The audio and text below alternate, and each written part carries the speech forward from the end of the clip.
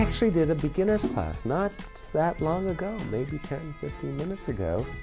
And one of the things I had mentioned in that class, and what I try to encourage the beginners, was to look for games that inspire them, okay? And even as a chess grandmaster today, and been there, done that, seen it all, I still run across games that inspire me. And I would like to share one of my discoveries with you. One of my favorite bloggers, chess bloggers, is a fellow from Canada. His name is Grandmaster Kevin Spraggett. So Kevin Spraggett on Chess blog. And he lives in Portugal. And he plays in the Portuguese Chess League as well as the Spanish Chess League. And on his blog, he presented this game that was played between two gentlemen. I'm going to get their names wrong. Grandmaster Libiszewski was white, and Grandmaster Edouard Romain from France was black. And like I say, you know, this is just a fun, inspiring game, and I wanted to share it with our class this evening. So, e4, c5, a Sicilian, an open Sicilian happened. And please feel free to ask any questions. This, of course, in the Sicilian, there's tons and tons of variations. This, of course, a7, a6 is known as the Najdorf defense. Made popular by its namesake, Miguel Najdorf. a6, and there's lots and lots of moves for white here. White has played bishop g5 as one of the main moves. Bobby Fischer's favorite move was bishop c4, what I call the Fischer variation.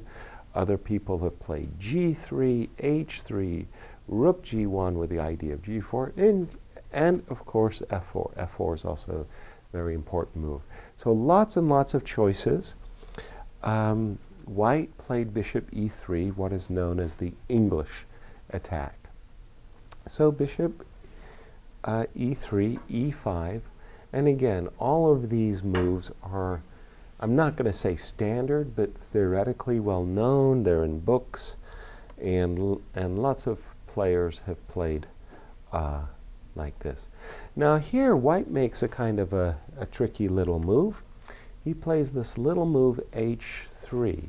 So white's idea is that he wants to, first of all, stop the move knight g4, but also get ready to expand on the king side. White reasons that if he could play g4, g5, kick this knight away, then this knight could land on the attractive square d5. All right. h3 is not the most popular move in that position. Knight d7, g4, and we see the game unfolding as follows. Now with this move, rook c8, one of the things that in Sicilians that's very, very common is for black to sacrifice an exchange for this knight on c3, doubling white's pawns, and then if black's knight could clip this pawn, then for very, very minimal material loss, black usually gets an excellent game. So that's a standard Sicilian sacrifice. What Alexander Yermolinsky might say, every Russian schoolboy knows. Queen d2, stopping the sacrifice. h6 to slow down white's desired advance. Castles.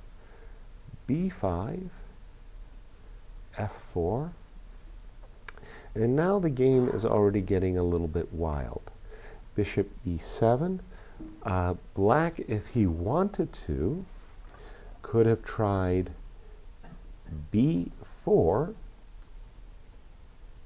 a new variation, knight d5, knight takes e4, but may have felt that even though he won, let's say black has won a pawn, black might not be so happy. His king is still stuck in the center, and after, for example, a move like queen g2, attacking the knight, White has ideas like bishop takes a6, winning back his pawn, ideas like f4, f5, trying to force the trade of that bishop on e6, and in essence, Black felt the move b4 was too dangerous. Also, I should point out, pardon me, that also after b4, knight e4, White could also, if he wants, play queen takes b4, attacking this knight on e4, which is why Black played bishop e7. Yes. King b1, pawn takes, bishop takes, knight e5, and the game is still unfolding. Nothing inspiring yet. Queen g2, knight d7, knight d5 takes, bishop here, bishop here, bishop here. So far, things seem okay for Black, and he reasons that he has a really great knight sitting there in the middle of the board on e5. But if we stop and think about the position for a second, that's really basically the only thing that's really great about Black's position, and it is very good. White, on the other hand, has a lot of ideas. One is if we could put a knight on c6, this would be a very, very good square, and that is what White in fact does. He plays knight d4 with a dual purpose idea of both knight c6 as well as knight f5. So although I'm not 100% sure what Black has done wrong, already I much prefer White's position. g6 to defend the square I just mentioned, f5.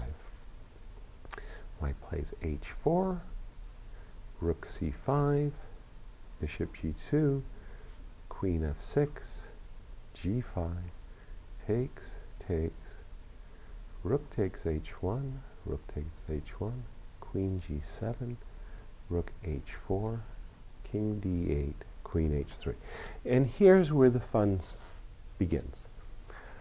In fact, Black has been severely outplayed, and it's very clear that White is in fact threatening to play rook invasion to h7, trapping the Black queen and winning on the spot. So that's like threat number one. Another idea for White, obviously, as I mentioned a moment ago, is to bring his knight to c6. That would be check, and Black has been outplayed. So Black feels that the best defense is a strong offense, and he plays the move knight to c4, preparing to meet the rook invasion, rook h7, with queen takes d4. White sees through that clever little trick and plays queen c3, threatening a discovered check against Black's king and winning Black's queen. Any questions thus far? It's all very straightforward. Okay, good. Knight e5. White plays knight c6 check, reasoning that Black cannot capture with the knight because that will cost him his queen, so the knight is now in a pin. He doesn't want to capture with his rook because that would simply cost him an exchange and probably the game. Black played king c7. And now as White's looking at the position, he's saying, hey man, look at your rook on c5. Isn't it trapped? Boom! b4. Game over. Care to sign the score sheet? White is winning. Black says, well, before I resign, I'd first like to play this move. Whoa! Where did that move come from? Holy cow! Wait a minute. if white now takes the queen, he's checkmated. He is checkmated. Check, king, check, king, check, king. And this rook that was trapped says, let me get in the last laugh. Let me just get in that last little laugh there. Oh boy. So can you imagine white's absolute shock when this move knight d3 was played? But white regained his calm, and he says, okay, I've got to keep this square a3 under protection of my queen. It's clear I can't capture the black's queen. If white's queen moves anywhere, I also have to keep in mind knight d2 check. So white played a fantastic move, knight d4, just retreating the queen, and says, hey, you know, deep breath, your rook is still trapped. I'm winning, everything's okay. And black said, well, wait a minute. How about queen e5? Whoa, queen e5. Holy cow. Now what's going on? Let's see what happened. Pawn takes rook. Took the rook. Aren't I just a rook up?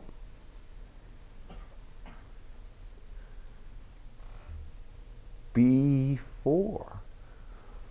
Oh gosh, let me go into a huddle again.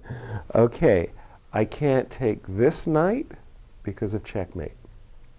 I can't take this knight because of checkmate once again. I can't keep the queen, the e1 square, protected with my queen. White has to come up with a great idea as well. White sees that he could move his knight with check, pawn takes, queen takes, but then black has a perpetual check with his two knights. Do you see the perpetual check?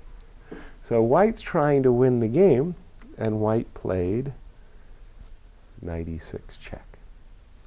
And unfortunately, the game ended as a draw anyway. Very inspiring, right? But one of the discoveries that was made afterwards was that white could have won. White could have won. In this position, how on earth could white have won the game? The crazy part was that white had a miracle win, an absolutely miracle win. C takes d6. King b7. Push the pawn. Let's just see. Knight a3 check is actually black's best move. We'll come to this in just a second.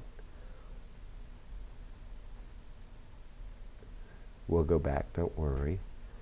White takes, takes. And this is an incredible situation where just thanks to one single check, the bishop on g2 wins the game thanks to this move. Check. That's so wild because black's king has no square that it can move. If black's king moves to b6, we promote with check. If black's king moves to a7, we play knight c6 check, capture the queen, and make a queen ourselves. So let's just go back a sec. So now we kind of understand what the heck is going on. King b7, d7. So if you take, pardon me, if you take the queen right away, yeah, d6 check. a check along this whole diagonal. You've got two knights, a queen, and you're absolutely nailed. The white bishop is a monster. The problem from black's point of view is black wants to move his king in such a way so that after his queen gets taken, you'll have a perpetual check. Pardon me, a perpetual check like this. So black wants to play this move, allowing a check. Now he can't move to the light squares because then he walks into a discover check. Now after this move, black would be very, very happy if white were to capture his queen, because then he's got the perpetual check that he needs to make a draw. But instead of capturing the queen, white goes queen himself. Check.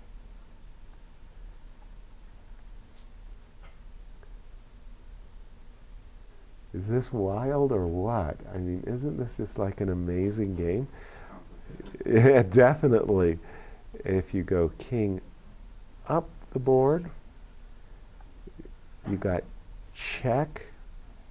If the king comes up the board, we've got a check, and then our next move is to take black's queen or give checkmate. So we go back, back, back. So now we go check, king here, push, knight a3 check. This is black's best chance. Now in this position, white cannot capture the knight because of a back rank check down here. And it's black who wins. See that one?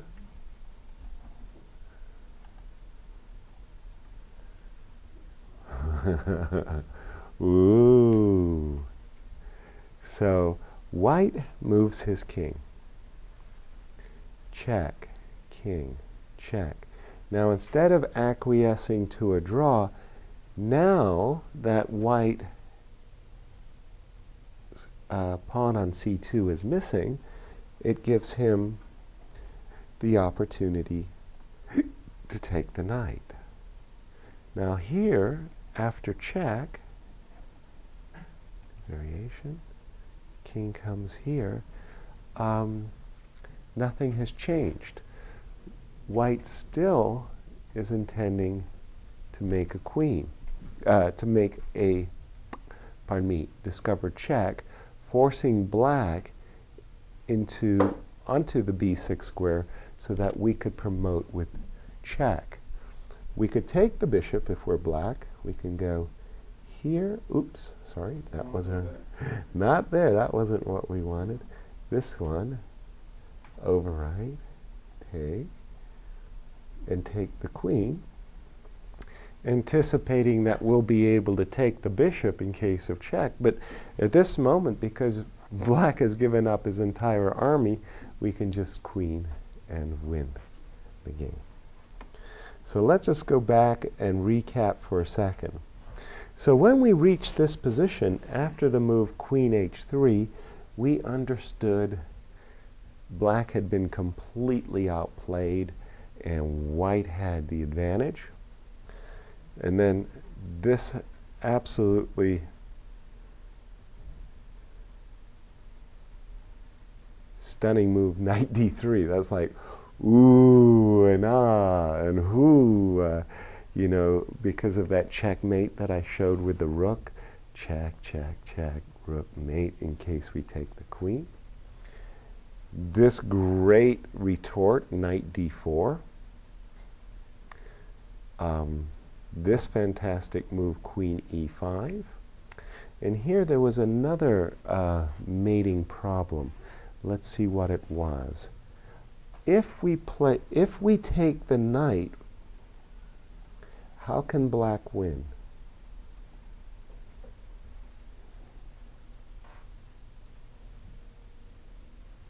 Discover check. Wait, check with the knight, you take the queen for the rook. This check. check, check, mate. So in this position, you can't take the knight. That was why white took the rook, and then this wild move before, ooh and ah. And this is the moment where white bailed out. I look for inspiring games, and I just, this was, again, it is played in a Spanish league. Nobody, I mean, this game would have easily been overlooked in the great current of modern chess affairs. And again, you know, a shout out to Kevin Spraggett for coming up with this gem and sharing it with his readers.